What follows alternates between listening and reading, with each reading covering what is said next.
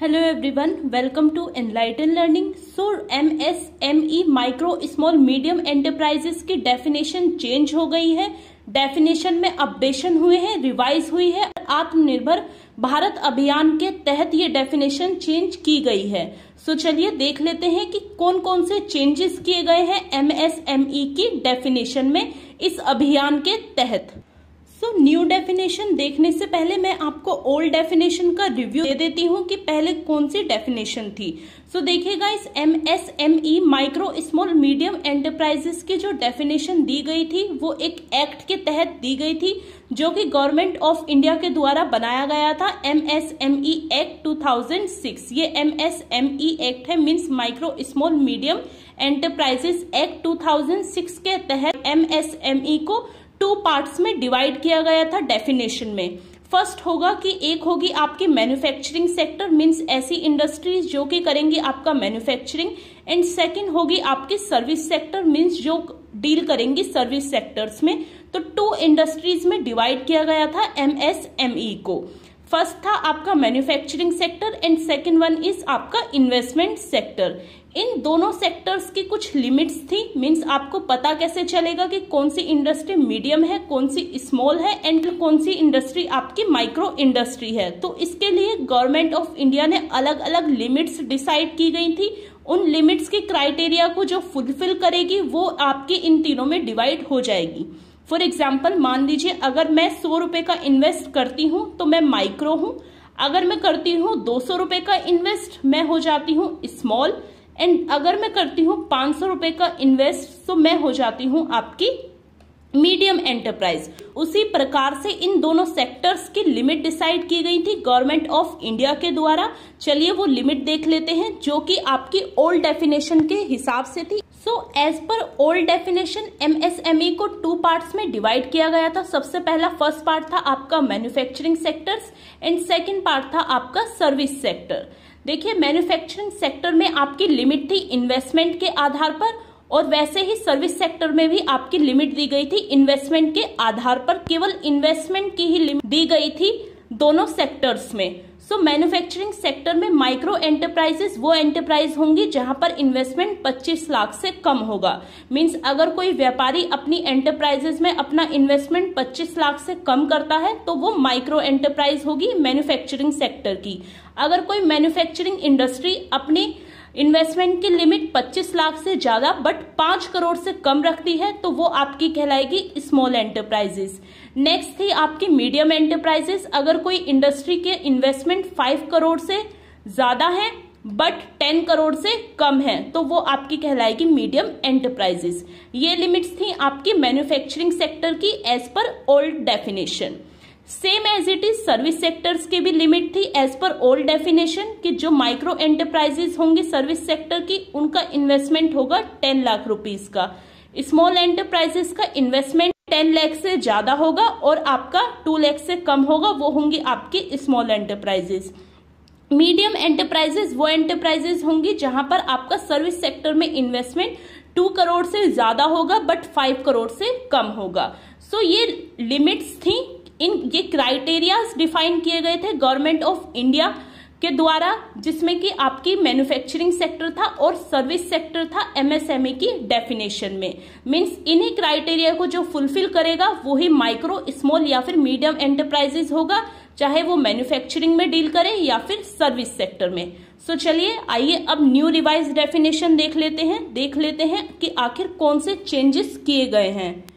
New revise जो definition आपकी दी गई थी वेडनेसडे को 13 मई 2020 को ये न्यू रिवाइज डेफिनेशन आई है MSME की, जो कि दी गई थी आपकी फाइनेंस मिनिस्टर निर्मला सीतारमण जी के द्वारा। ये आपकी काफी इंपॉर्टेंट हो जाता है। ये न्यूज आपकी एग्जाम पॉइंट ऑफ व्यू से डायरेक्टली क्वेश्चन रेज हो सकता है कि MSME की रिवाइज डेफिनेशन कब आई, तो आपको डेट याद होनी चाहिए, किसके द्वारा दी गई ये भी आपको पता होना चाहिए। MSME की जो डेफिनेशन न्यू दी गई है, जहां पर आपको एक न्यू क्राइटेरिया ऐड हुआ है, वो हुआ है आपका टर्नओवर। देखिए, पहले 2 क्राइटेरिया थे लास्ट डेफिनेशन में, एक तो था आपका मैन्युफैक्चरिंग सेक्टर और दूसरा था आपका सर्विस सेक्टर। ये दोनों अलग अलग थे बट अब एक थर्ड ऐड हो गया है और वो हुआ है आपका टर्नओवर मीन्स आपका रेवेन्यू, आपका कितना टर्नओवर होता है, ये एक नया ऐड हुआ है। Investment limit has been revised upward means जो आपकी इन्वेस्टमेंट की लिमिट थी वो भी बढ़ा दी गई है। जितने आप पहले इन्वेस्ट करते थे अब आपकी लिमिट उससे ज्यादा कर दी गई है। एंड न्यू क्राइटेरिया आपका ऐड हुआ है टर्नओवर। साथ ही जो एक मेजर चेंज हुआ है वो ये हुआ है कि पहले ये दो क्राइटेरियाज थे, manufacturing sector and service sector, दोनों ही अलग अलग थे, दोनों की ही अलग अलग लिमिट थी। बट अब इन दोनों को एक कर दिया है, इनका डिस्टिंग्विश्ड मीन्स इन दोनों के बीच में जो डिफरेंस था उसको एलिमिनेट कर दिया है। मीन्स अभी भी आपके दो क्राइटेरिया होंगे, फर्स्ट होगा आपका मैन्युफैक्चरिंग एंड सर्विस क्राइटेरिया और सेकेंड होगा आपका टर्नओवर क्राइटेरिया। लास्ट डेफिनेशन में, ओल्ड डेफिनेशन में आपके दो क्राइटेरियाज थे, वो थे आपके manufacturing sector and service sector. अब इन दोनों को एक साथ मिला दिया गया है न्यू रिवाइज डेफिनेशन में और आपका सेकंड क्राइटेरिया ऐड हुआ है टर्नओवर, आपका नेक्स्ट क्राइटेरिया होगा।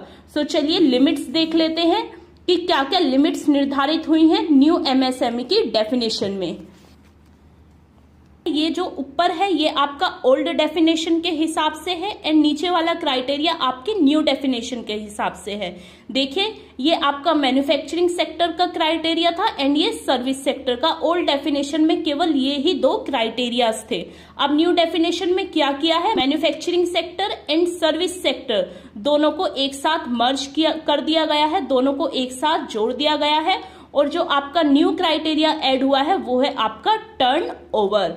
सो यहाँ पर न्यू लिमिट है कि माइक्रो इंडस्ट्री वो इंडस्ट्री होंगी जिनका इन्वेस्टमेंट जो होगा 1 करोड़ तक होगा और उनका टर्नओवर होगा 5 करोड़ का, ये कहलाएंगी आपकी माइक्रो इंडस्ट्री। ऐसे ही स्मॉल इंडस्ट्री वो इंडस्ट्री होंगी जिनका इन्वेस्टमेंट होगा आपका 10 करोड़ तक मीन्स 1 करोड़ से ज्यादा 10 करोड़ तक उनका इन्वेस्टमेंट होगा, वो होंगी आपकी स्मॉल इंडस्ट्री। वहीं आपका टर्नओवर होगा 50 करोड़ तक मीन्स लेस देन 50 करोड़ आपका टर्नओवर होगा तो आपकी इंडस्ट्री कहलाएगी small industry. Same as it is with medium industry. Medium industry में आपका इन्वेस्टमेंट होगा 10 करोड़ से ऊपर बट 20 करोड़ तक का आपका इन्वेस्टमेंट होगा। देखिए यहाँ पर पहले मीडियम में 10 और 5 करोड़ का इन्वेस्टमेंट था, अब यहाँ पर दुगना कर दिया गया है, 20 करोड़ का आपका इन्वेस्टमेंट होगा और आपका टर्नओवर होगा यहाँ पर 100 करोड़ का, तब आप कहलाएंगे मीडियम इंडस्ट्रीज।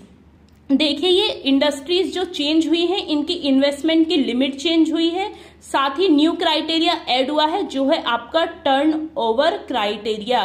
ये जो आपके चेंजेस हुए हैं ये आत्मनिर्भर भारत अभियान के तहत ये चेंजेस हुए गए हैं, जिसमें कि हमारे पीएम नरेंद्र मोदी जी ने 20 लाख करोड़ रुपए का पैकेज दिया था, जो कि जिसमें से कुछ भाग एमएसएमई का है, किसानों का है और सभी इंडस्ट्रीज का होगा। सो श्रीमती निर्मला सीतारमन जी ने ये क्राइटेरियाज आपको दिए हैं 13 मई को। सो ये काफी इंपॉर्टेंट चार्ट हो जाता है आपके एग्जामिनेशन पॉइंट ऑफ व्यू से। UGC net commerce and management में यहाँ से डायरेक्टली क्वेश्चन रेज होने वाला है आपके अपकमिंग एग्जाम में। सो इस वीडियो को ध्यान से देखिएगा, बिल्कुल भी स्किप मत करिएगा इस टॉपिक को। ये आपका बेहद इंपॉर्टेंट टॉपिक हो जाता है आपके अपकमिंग एग्जाम के लिए, चाहे वो यूजीसी नेट का हो, चाहे वो सीटेट का हो या फिर यूपीएससी, कोई सा भी एग्जाम हो, यहाँ से आपका डायरेक्टली क्वेश्चन आने वाला है new criteria of MSME industries. सो आपको ये वीडियो पसंद आई हो तो वीडियो को लाइक करें, शेयर करें एंड सब्सक्राइब करना ना भूलें। Thank you for watching this video guys.